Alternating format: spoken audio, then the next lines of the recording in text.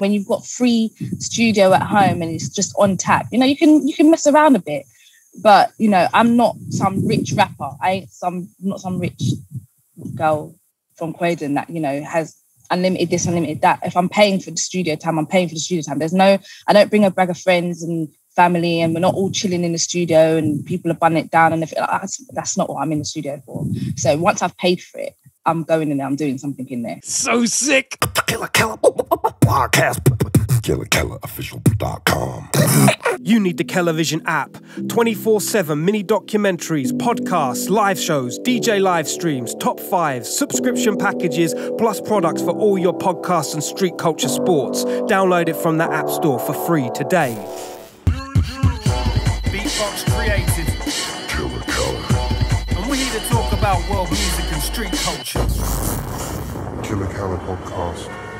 Yes, people, Killer Keller podcast, live in effect, direct, central London, central as you need to be. We are going on Zoom right now. First of all, big shout out to graffitikings.co.uk for holding it down alongside us. If you haven't checked out the Kellervision app, you are severely lost in some room where you should really be downloading free Android, iPhone from the App Store. That's what I'm saying.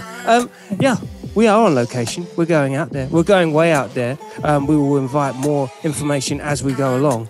But we have inside the place new lyricisms inside. Queenie, how are you feeling, girl? Woo, I'm feeling good. What's up? Good, thank you very much. Hey, listen, I was just about, you got the right idea right now. It's hot outside and you're out there. Yeah, it's hot outside. It's very warm. I'm liking this temperature. Where are you transmitting from? CROYDON. I'm transmitting from CROYDON. CROYDON, CRONX. Hey, listen, there's some heads inside CROYDON right now. This is becoming a bit of a mecca for MCs and lyricists, isn't it? Obviously. Sounds about right. Do you get a lot of them? Do you get a lot of that? Because, you know, when I think of CROYDON at the moment, I do really feel it's like holding a serious flag for the culture at the moment. Yeah, I mean, a lot of people are saying, you know, CROYDON's got a lot of serious talent. I feel like the UK in general has got a lot of serious talent. And we're just seeing like people rising up. As we have more examples in the mainstream, like pushing and making it going forward, I see that people are still, it's making people want to carry on with their talent, like push with their talent a bit more. Yeah, I feel that. I also feel like because of for some people, what the start of the year brought to them in lockdown was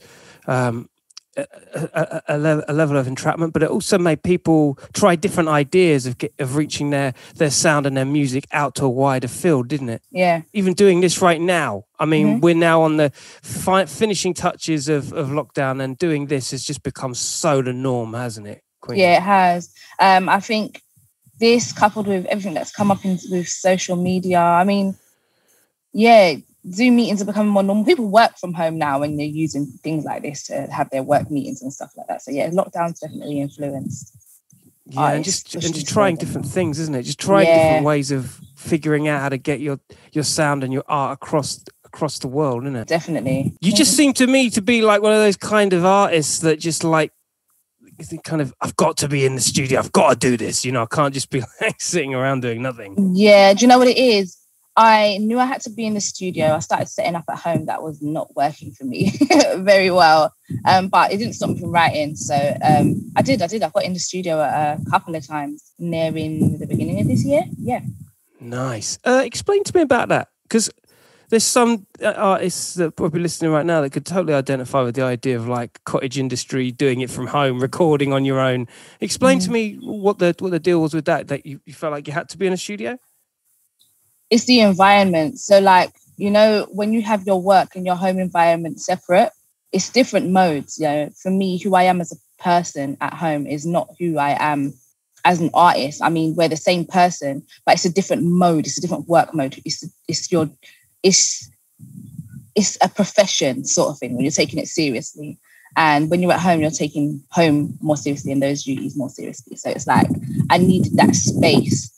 And thankfully, I had a great studio. Like, the studio I use is amazing. And it just puts me in that mode of, I'm recording now. I'm trying to put out material for my audience and my supporters. It just puts me in that mode. But when I'm at home, I'm not in that mode. I'm in a different mode. I really appreciate that. There's a lot to be said for that. When you have like a studio set up in your house and you're just like going through all the time, and it becomes so passé, doesn't it? It becomes like cooking. Yeah. I mean, it's that transitioning from a hobby to seeing actually where you could take this thing and taking it a bit more professional. I know some people, it's fine for them. They can do it at home and it's very professional for them. And that's a space for them to do it in. But for me, the space for me to take it professional is in the studio. I know I'm there to produce something great, basically. And I'm not like, oh, let me just record this little throwaway thing real quick. Do you understand what I'm saying? I'm trying to produce something that I can give to an audience. Yeah. And richly spoke and true to the word. When I think about what you've said there and listening to your stuff, which I'm a fan of, and your name's come up a bunch of times. I've had loads of different artists that pass through, and your name has come up a couple of times, and it feels like integrity in the songs. They feel like songs. They feel like well-rounded. And I don't mean that. Not that anyone else's is trivialized. You understand? I'm not trying to be spicy on this, but when you go into a place and you do something and you set aside your time, you make that time work, don't you? Definitely. I mean, when you've got free studio at home and it's just on tap, you can mess around a bit. But, I'm not some rich rapper. I'm not some rich girl from CROYDON that, has unlimited this, unlimited that. If I'm paying for the studio time, I'm paying for the studio time. I don't bring a bag of friends and family and we're not all chilling in the studio and people are bunning it down. And that's not what I'm in the studio for. So once I've paid for it, I'm going in there, I'm doing something in there. So sick.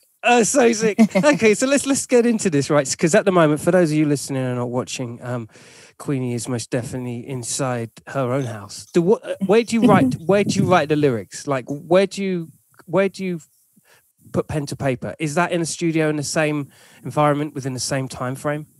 No. Where writing is wherever inspiration hits. Do you understand what I'm saying? So writing could just be like 2 lines that have just come to my head and I'm written it in my notes. Writing could be, do you know what? I'm not doing anything right now. Let me open up my laptop and get something going, pen and paper, get something going. It can happen at studio, but it's more of a free process. Do you understand what I'm saying? Because obviously the art's inspired by life. So, yeah. When you catch a wave of emotion or you get inspired from somewhere. That's the culture. That is the culture, isn't it? That's the culture. So, I mean, I would say okay, quite a few rappers don't know how to freestyle, off the top. It takes practice to do that. So I guess if you haven't been doing that for quite a while, you're not really great at it. But one thing I do know that most rappers, most lyricists that I appreciate can do, I believe they can do, is something's playing and you get a kind of a rhythm going. You get you get the notes, you get the words, and you kind of get a pattern, and you're like, and you can put that to the instrumental or the beat or whatever have you. Sometimes there's no instrumental playing or no beat. You're just chilling and something's come to your head and then a line might come. And that is an element of freestyling. Do you understand what I'm saying? I get that 1,000%. It definitely starts to form into something else later on. It starts to form into words and songs and, that sort of thing. I 1,000% agree. In the context of when you think about framework of freestyle MCing, which like you quite rightly put, it's an art in itself, but the foundations are built on, if you've got the phonetics and the pattern up off the bat, then that's already 30-40% of what freestylers need to go the distance, isn't it? Yeah, very much so. You're getting the patterns right and the notes, and you're adding it all together. I mean, this is how I think some of the best write some things. It's just you're definitely saying something in there, but it sounds good. It sounds good to the ear, it's matching the last 3 words, and it's that sort of thing. Yeah. And you can get into syllables within words with the rhyming with the consonants and vowels matching bar for bar, and then that creates a pattern in itself, doesn't it? Definitely. Yeah, it's and that in a sense, when I listen to your stuff, you can tell the craftsmanship in that. Oh wow, it's good to hear. There's a yeah, for sure. There's a craftsmanship. I mean, it's really, like in an era, maybe we've just passed this era, to be fair, but in the era of the kind of mispronunciation of certain things and the lack of energy on certain,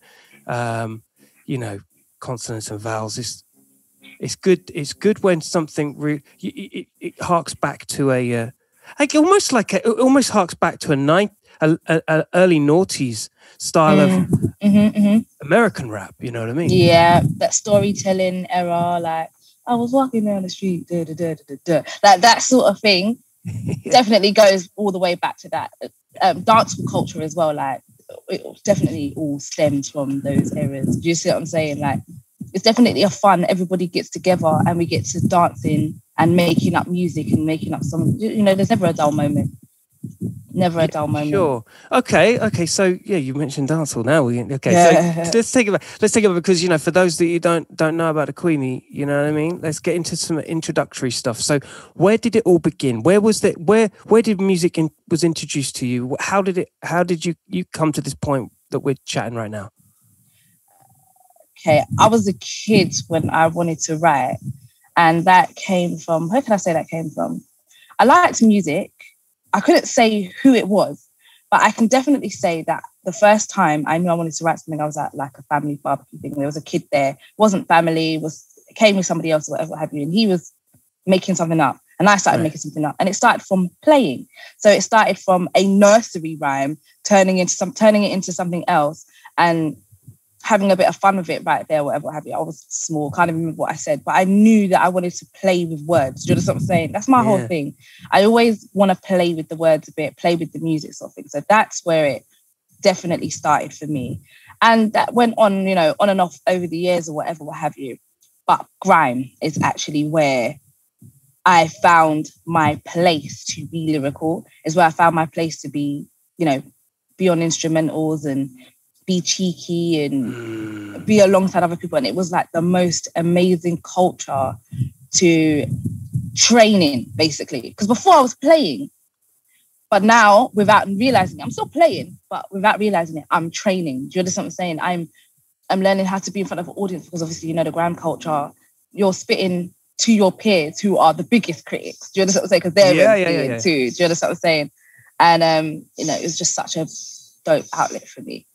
Yeah, the grime scene, particularly in the early era of grime, there was, like you say, there's the play, but then there's serious. But we're having a serious game here. This is This is a game of chess. but with the game though, it's especially in that era of its humblest beginnings. There was certainly a lot of scope because the rhyme patterns, the play on words, it was a combination of chant and just layman's lyrics, just almost like prototypes, just like ideas. And then as things kind of grew, then you could fill in the gaps. As that kind of developed and moved on, you must have found these entry holes where you're like, oh, actually, you know what? I'm gonna do it like that because no one's doing it like that. Yeah. You find ways to be yourself, basically. What grime was, it was a culture. It was what was going on in the streets at the time. It was how we were feeling, it's how we were connecting with one another, and that came out in the music sort of thing. It's like how you present yourself and all that other stuff. Like I was saying to my manager the other day, I was saying if I was in America, my training ground probably would have been battle rap. But in the UK, my training ground was grime. Do you understand what I'm saying? Because that was what was going on the streets. That was the culture that was going on in the streets. 100%. You would have been like some URL beast mode. Yeah, because that would have been the route that I probably would have came through, because that's the side I was coming from. Do you understand what I'm saying? Yeah. And then came all the contemporaries, I liken your sound. Well, first of all, Jazz Kahina. Yes. MC. She's fire. But then you've got the gets and the kanos, where the punctuation and just the value in each word. So you do have this.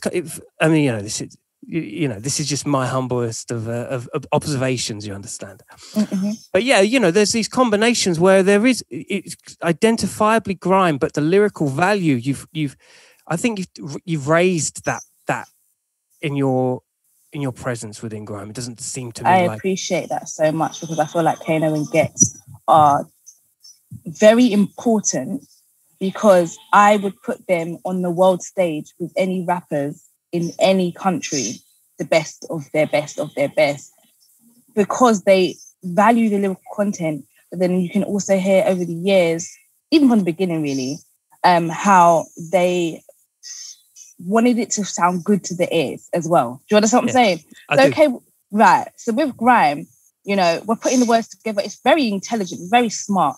Then there's that graduation of making it sound nice, like it sounds like palatable, but you haven't compromised lyrically. Do you understand what I'm saying? Yes. And that's why I guess I would concede them on any stage. Do you understand what I'm saying? They don't just value the lyrics, they value the ears that are receiving it, and like, okay, how can I get this to you without you missing absolutely everything? I want to make it enjoyable for you, but I want to still maintain that lyrical integrity, I guess. Yeah. 1000%, man. And Kano really did create the structure of this, like Gets kind of moved forward with the prototype that Kano started. Like Kano did the string stuff, and I feel like Gets found his way. I think because they came up together, I can see how they would have had the same influences. Do you understand what I'm saying? For sure. But depending on how their lives panned out, would have seen the direction that it went in. So I can hear how Kano and Gets are so similar, but I can also hear how there must have been life changes that made them go in their respective directions. Furthermore, to add value to what you just said there, I also feel like Kano and Gets, there was someone else I was thinking as well. Dave, maybe. There was for sure Gigs. There is a diction. There's a diction to their lyrics, and also a tone to their voices. Like you say, that it doesn't make it polite. It just makes it. If you're an American ear or a German ear, the approach, starting with do I like the sound of their voices? That I can feel it. Yeah, and you have that as well. I love that. Yeah. You know what I'm saying? Almost on a Missy Elliott level. If you're going international, there's a certain roadmap as an artist which you take, which actually opens more doors as long as you're actually accepting to want to go down them. Yeah. Do you know what I'm saying? I think you already know that. You know that route, don't you? Yeah. It's like you don't want to compromise, so you find something where you can still be authentic to who you are, but the audience can take it too. You see what I'm saying? So yeah, I know what you mean. Yeah, it's sick. It's sick. How much time do you put in the studio? Like when you say, because it's a lot of money to be going in the studio. Like it can be anyway. I mean, unless you've got a producer that's already got your sound mastered, and all you got to do is just roll in. It can be quite expensive, can't it? It can be. So there's when you start thinking about your audience, there's a few ways that you can do things. There was a time because there's a bit of pride as a rapper, as a lyricist, to be able to go in the studio, one take, bang out the song, right? Of course, the Jay-Z effect, in it, Yeah, there's so much pride in that. There's like, you really want to be able to do that. Before, that's how I was working. I would just go in, do like 8 songs. Do you know what I'm saying? I could do that. That's easy. Like, do that. Then with my last project, the Forte that came out on the 21st, I was like, I don't care about banging it out as quickly as possible. And now I'm really caring about the sound of it. I never really worked on how I want it to be mixed, how I want it to sound, once it's mastered down. So I wasn't going into the studio and saying, I want to record everything in one go. I was going to the studio saying, I want to do 2 or 3. I want to be here whilst you're mixing and mastering. I want opinions that I value here. Saying, okay, yeah, like, that's all right. No, you weren't going as hard as you were supposed to there. Because I wasn't so much caring about, getting this one take thing. I was more caring about the project as a whole and the integrity of the whole project. Do you understand what I'm saying? So yeah, yeah, I can write a track and I can learn it, or I can at home, I can, you know, make a bass for it, like record it like quickly, just to, you know, maybe see how it sounds, and then go into studio and then bang it out.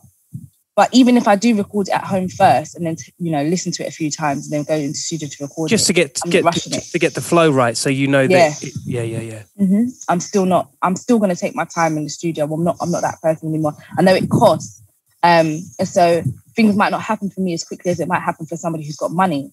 But I know I'm putting out the quality, basically. I did it. When I used to go to studio, my whole thing was, no, I'm coming here. And it's also having other people in the place that are working on the song at the same time and crafting it with you. Some ideas are formulated which you would never thought of doing on your own. That's super important.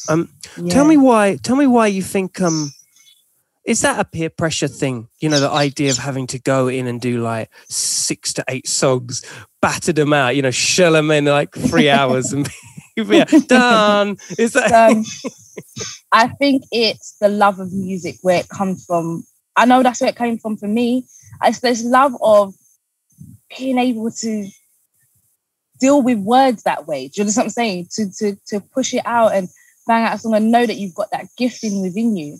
But it's that transition from understanding I've got a gift, but how am I going to shape it? Like, what am I going to do with it? How am I going to present it? Like, you can give somebody a gift in a paper bag, or you can wrap it up nicely, you know, put a bow on it. Like this, how are you going to present the gift? And it depending on your audience, basically. Some of the audience might like it to be in paper craft. Do you understand what I'm saying? That they'll really appreciate that. And some of them want it in that glossy, shiny wrapping paper, whatever, what have you. But when you start learning who your audience is and what they appreciate, and you know, the kind of music they might be listening to, you're no longer saying, okay, I'm trying to prove I've got a gift. I don't need to prove I've got a gift anymore. I've got a gift. Everybody knows it.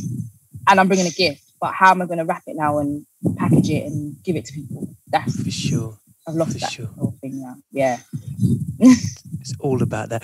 There are these moments though, and you know the ones I'm talking about, right? Where all of this in theory is correct and present. You know, we want it tie it up, bow it up, send it out, and the anticipation and value that you have from people saying, yes, I really like that, or yo, I think this is onto something you should.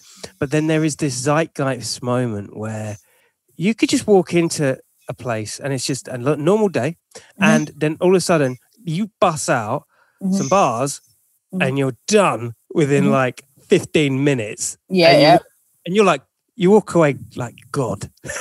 Yeah, exactly. And you know what? I get that. That's why I will still forever stay connected to Grime, because I've got a point to prove. I'm walking in and you've got an opinion, but you shouldn't have that opinion of me. You're gonna hear something completely different. And I speak really nicely and I'm very sweet. And then when I touch mic, I'm very serious. Like, you will recognize me as a very serious lyricist, a very serious rapper. And I'm good to, like, even if I'm re-recording something, like sometimes the first time I'm using a studio, if it's the first time I'm using that studio, I need them to recognize, okay, you're dealing with somebody who's very serious here. And that's the best way to make them take you seriously. Talk that shit! Yeah, because when you go into those places, it really is like point to prove, isn't it? Definitely. I want everybody to be on the right page with me and understand who they're dealing with, basically. And then after that, it's cool because you know what I can do. Then where there's no more conversation or discussion about that, like, let me just move on and hand them out. I've got nothing to prove here, nothing to say, sort of thing. What's the state of mind when you walk into a place? I guess it's similar to when you walk into a rave or you walk on a stage and you're about to, you know, touch mic. But what's the mindset? What is it? Is it a sports person's mindset walking into a situation that's new? Yes, it's definitely a kind of, would it be a sports mindset? It's more like the new girl at school kind of mindset. Like, she's a new girl, you know, does she know anything? We've been learning this stuff. Like, she's even familiar with all of this stuff. And it's like, I'm coming into this space like as your peer. I'm not coming in for you to like accept me necessarily, but for you to just understand that I'm a peer. I'm not someone that you're not going into school in this. I'm good. Do you understand what I'm saying? Yeah. It's that kind of mindset. I love shocking people. They're always going to be shocked for some reason when I touch mic. And I like that. That's fun. That's exciting. You see the faces change, mouths drop, and it's like, oh, okay, cool. That's what we're dealing with here. So yeah, that's fun. That's a bit of sport for you, really, isn't it? Yeah, 1,000%. Yeah. That's the you know, the one is when that's the kind of thing that if you're in a boxing ring and you go for the first swing and you kind of just miss, but they already know that you've got the chops. Yeah. And everything is going to be an easy day today, and you're like, no, it's actually not going to be an easy day today. Yeah. But that's what happens, right? And this is again relating to the grime thing. That when you're in the arena and someone raises that bar, it does automatically make everybody else's game that much better. Definitely, 1,000%. I've been to places where, and this is not to even brag or anything like that, but I've been in spaces where there was an element of not trying in the room. Like, you're just not trying. And it's very easy for you and very simple. But there's a few of us in this scene, females I'm talking about, who, when we enter the space, everybody sits up straight again. And I'm not even just females. There's a few rappers and MCs in this scene in the UK, right? Where the game gets a bit like everyone's sitting down, they're calm, they're used to it, going through the motions. And then somebody comes in the room, there's a rapper in this UK here that walks into the room, and they didn't come in to be mediocre. They didn't come in to chill. They really love this music thing. They haven't got maybe the opportunities that everybody else has got, and they're hungry. And they come in and it's like, oh, wait, we've all got to stand up again. Like, we've got to keep raising the bar. We've got to keep coming up. Do you understand what I'm saying? I do. And I think those people are very healthy for the music scene in the UK. I think they're very healthy for the grime scene. I think they're very healthy for the rap scene. I even think it's very good for the R&B UK, the music scene, you know, in the UK, when there's just that person that comes along and they're still very, very hungry, and they're saying, yeah, there's a formula over there and it's working. And it's very, you know, A, B, C, D, E, F, G, 1, 2, 3, 4, 5, 6. Do you understand what I'm saying? But I'm going to do things a little bit different, and I'm going to come hard again. And then it makes everybody else say, oh, yeah, wait a minute. Like, we're doing music here, you know. Do you see complacency? Is that something that you immediately, is that a red flag to a ball? Yeah. Complacency is a bit of a red flag. I mean, I'm not here to make anybody like stop being complacent or whatever, what have you. But I don't feel that pressure to be complacent along with everybody else. And I feel like I sound different. I feel like my whole vibe is different. And I feel like that's because I'm trying to do my best. I'm not trying to fit with anything that's already working. I'm doing something that's maybe not working, but I'm saying it's going to work. Yeah. So I tell you why I think the variety, I think in your armory, you have like, you've got like mad variety. Like it just seems to me that there's a tone and texture to your voice and a certain clarity. Leans, you know, I've gone through a bunch of tunes for the last few days, man, in the gym, especially. You know, I've got to punish myself, so you know, I need some music to get me through. Yeah, variety, man. Like you can flow on a lot of different rhythms, can't you? Yeah, and people will tell me, no, you've got to find this one sound, this one sound, this one sound. I think my sound is just being dope, like having fun with the music. That's my sound. I'm not really interested in this one lane thing that, you know, you get pushed into, and then you have to be this one thing. You have to dress this one way and talk this one way. You are the ingredient. There you go. You're the ingredient. It's like John Coltrane with a sax or Busta Rhymes. Just Busta Rhymes on any beat. There you go. In any arena. Yeah. Yeah. That shit's, I think that's like the highest acclaim you could reach for, isn't it? Yeah, definitely. Definitely. Look at our fave, Beyonce. Like, whenever she drops a project, it's never sounded like everything that's out there at the time. You know, she's just making music that she thinks is great, and she's not trying to say, I want to make it like them, I want to make it like this. She's doing her thing, really. And you know what separates her from Rihanna and that is, I think with Beyonce is like her, again, the focus is the songs, because they're a long-lasting legacy. You don't forget Rihanna. I was thinking about this the other day. I was like, I can probably remember like 3 songs she's done that if it came on at a big concert she was doing, I'd be like, oh yeah, that is staple Rihanna. But there's others where I can't quite remember what she's done. I think I'm like with I'm like, she's a rock star, isn't she, Rihanna? I feel like when you think about the music that she was dropping, okay, yeah, there was a bit of variety, you know. The stuff that she was doing with Eminem was definitely not on the replay, was it? No, it definitely. Right. You see what I'm saying? Like Rude Boy wasn't, you know,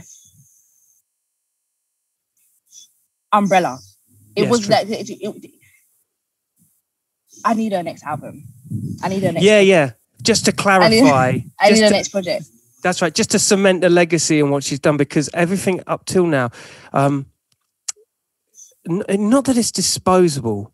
It's just you know a legacy of Beyonce stuff off the bat, and you know that you could play it like you'd play a Michael Jackson record or a Prince record. Do you know what I mean? And it kind of holds. She's a legend to me. So as far as I'm concerned, anybody who's raising up Beyonce is like, hey, you know what I'm saying? You know, and that's just not just, you know, being a Beyonce fan. That's like, I really appreciate. You know, when she did that interview, she said, you know, people aren't making albums anymore. Like, it made me feel like, what type of artist would I want to be if I was an artist, you know? She was just like, people aren't putting craftsmanship in there anymore. They're just banging out these projects. Yeah. Yeah, I kind of felt that. I feel that too. And when artists talk like that about things, it's very easy to think, oh yeah, and you're an old head, you're just talking from that place. But no, actually, there is some value to what she's actually trying to say, and if you take the gold out of those more honest conversations, you get artists like yourself. Do you know what I'm saying? And that's on anything. I mean, I bet there's architects out there right now, builders out there right now, who are thinking, people don't build houses anymore. They don't build it from brick and mortar and anything. They're just doing these fast houses that come up in no time and in no space. And in any kind of profession, there's somebody saying, no, people aren't doing this anymore. People are doing this quick thing and they're not taking time. There's no love and there's no care in it. There's a chef somewhere saying people don't cook anymore. People don't make up recipes anymore. You know, people aren't in the kitchen like really feeling the ingredients and smelling them and doing all this. They're just doing this fast thing, you know? It's everywhere. It's in the world right now. There's a whole vibe going on. And there's someone who's just been considered an old head saying there's not this anymore. And it's not because they're dissing the new thing. They're saying, even if you're doing this new thing, like, smell the ingredients. Like, think about what you're putting in the mix. Do you understand what I'm saying? Hell yeah. Yeah, there you go. That's super important. And I think maybe that this is a seasonal thing as well. Like what we're talking about now is it probably would have come up like 6 months to a year ago, but people weren't ready for it. And I think there is this seasonal thing where things come back around and it makes it a lot more easier for people to listen to these more honest conversations, isn't it? Yeah, for sure. Because I love the new stuff that are coming out, but I'm not going to disrespect an old head. I mean, an old head might say to me that you're doing this, but you need to think. There's some things you take and there's some things you leave behind, but then I'm thinking, you're not saying this to be malicious. Do you understand what I'm saying? Yeah. And you're not just a hater because you love music. Do you understand what I'm saying? You just want to, again, I said it 100 times already, maintain the integrity of the music, basically. There's a bit of art in there. Yeah, exactly. That's the most important message to send through. What artists at the moment are you like, like on balance that, you know, new wise that that you're into at the moment, that you would say, yeah, man, that's not my genre, that's not my style, but I fuck with that. That's sick. Yeah, Doja Cat. Ooh, okay. Yeah. Okay. Yeah. Yeah, Bia and Doja Cat. It's not nothing that I make. It doesn't sound like nothing I make, does it? But I can hear how they've put like this whole craftsmanship into what they're doing. There's a vibe to it. Yeah. Doja Cat in particularly. It's been a long time. I'm not saying like female rappers, artists, singers haven't been, you know, putting in the work, but she's like hit the ground, like performing, thinking about her bars, thinking about her voice, off camera, off performance, off entertainment, you know, the way she is as a person, the way she puts herself across on camera and stuff like that. I'm like, she's putting a whole load of work into what she's doing. There's a whole art. She's really taking it seriously. She's really like, yeah, I'm gonna perform. And yeah, B is a recent one for me. I listen to. Go ahead. It's an integrity thing, isn't it? Like, it's definitely I feel like she walks out. There's a walk in how you talk it. Yeah. Shay Lingo, Shay's Universe. There's a R&B artist in the UK called Bella Fire. You know, Ariel. There's obviously everybody knows my favorite Lioness. You know, she. My gosh, I wish people would just more for her, because integrity in the music, even the way these people perform, you know, they're not just playing like a backing track, like not a backing track, they're not just playing the main track and then just going over it, kinda. You know, when they perform it, they're performing their songs. Do you understand what I'm saying? Yep. They're doing it. And obviously we all love Gets and Kano and Wretch, and we love them, you know. Yeah, exactly. But again, the younger guns, the new acts, the ones that are creating the new taste in taste making, like Wretch and them guys, they've had time in the sun, you know. Yeah. Like this is the time to spot any complacency as a newer act and just go, because all of the parameters exist, all the ingredients are out there. So it's like, well, what? 1,000%. Like, do you know what I mean? Like, I love what Dave and Fredo did on their project. Like, I just felt like, yep, you managed to sound fresh in a genre that's like, it's becoming repetitive because we was hearing all the same thing over and over again. But how did you manage to sound so fresh, so clean, so professional, so, you know, vibey? Like, you just brought it all in that project. And I'm like, yeah, I'm loving it. I'm loving what I'm seeing. I'm loving what I'm seeing in UK entertainment in general. Our actors, our rappers, our singers. You know, I can sit down and listen to music from the UK. I was only saying this the other day about Dave, like how to come. It's almost like, I heard that before, but not like that. It's just a whole different thing. You know, someone else who I feel like we're yet to see and hear the best of is Slow Tie. I just think he's artistry. Yeah, totally. Totally.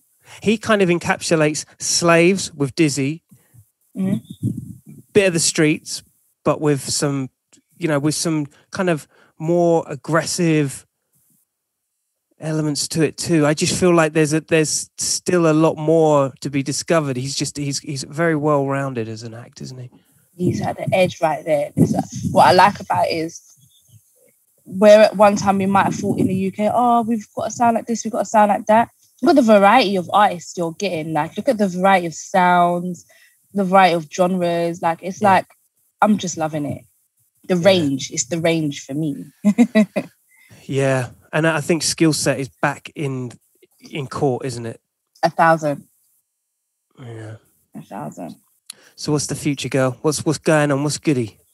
More music. The future is more music, more performance, more live.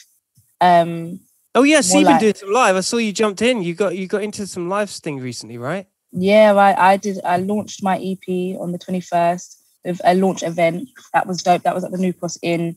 And I performed the whole thing. That was dope. Then I did Emergence Fest. That was in, not Eastbourne, like Hastings kind of thing or whatever, what have you, at the Delaware Pavilion. That was amazing. That was 2 45-minute sets. I did that with Lioness and Laughter. Wow. So yeah, that's not a basic night, is it? It was not a basic night. It was not a basic night. You know, there was like a trumpet and a saxophone in our second set. Like, they would say was amazing. The instruments. Sorry, I've got things all flying around me now. It's all right. You're in the jungle now. Yeah. Yeah. It's that time of the day. That time of the day, mate. So yeah, no, that was amazing. I'm looking forward to doing some more stuff. I mean, I'll be dropping another EP this year. Yeah, and I'm liking how I'm experimenting more with music. I'm so much more comfortable. I mean, I dropped my first solo single 2019 actually is when, 2019, 2020. Yeah, 2019, I dropped my first solo single. Holy shit. Man. Yeah, almost 2 years ago now. Sonically, it's like time stood still. It's like, I think, I don't know, maybe it's your choice in sounds and beats. Who does your beats? It's a range, you know. I mean, on Forte, 3 of them were done by a guy from Sweden called Pindo 46. One of them was an Afrobeats guy from the UK, producer 106. And Impala Drummers, another producer, not really known producers, to be honest with you. If I find a producer and they sound good, I'm going to work with them. If I get a vibe off the, you know, like I was saying, you know, the basics of freestyling, if I start doing something to it and getting a pattern and everything like that, I'm like, yeah, I want that. John the Dreamer, I used him for my track Letting Up Now. He's amazing. That killed that tune. It's fun, isn't it? It's funny how like you get off on like the weirdest of things with beats, and what you hear in it isn't the thing that the producer heard.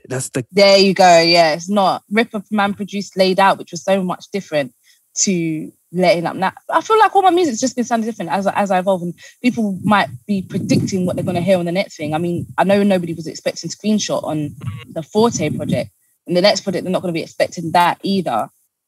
All these different characteristics coming out because I grow and learn as a person and as an artist. That's the shit.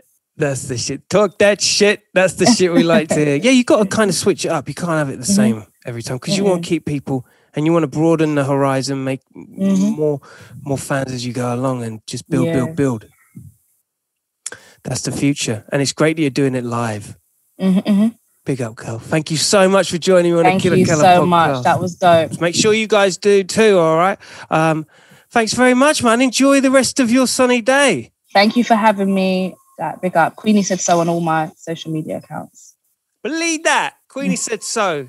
Not me. Queenie. Listen, stay lucky, people. We are lucky was out of fashion. Killer Keller podcast striking at a vengeance again. All right, tell a friend to tell a friend and don't talk to anybody. I wouldn't. Stay lucky, people. Cheers, Queenie. Peace. Cheers. Peace.